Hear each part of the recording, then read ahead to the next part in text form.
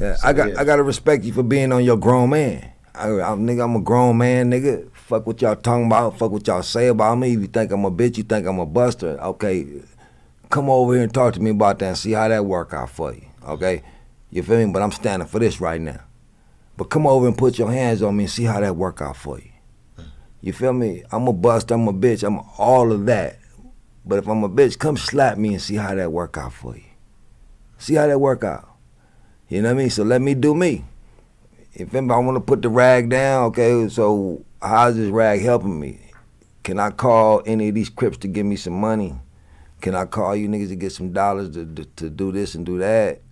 Feel me? So it ain't the unity like that no more. So we got to develop some type of unity. We got to stand for something. Yeah. You feel me? We've been dying for hood. I mean, we stood out in front of apartments and I watched homies die after dying. Nobody lived in them apartments.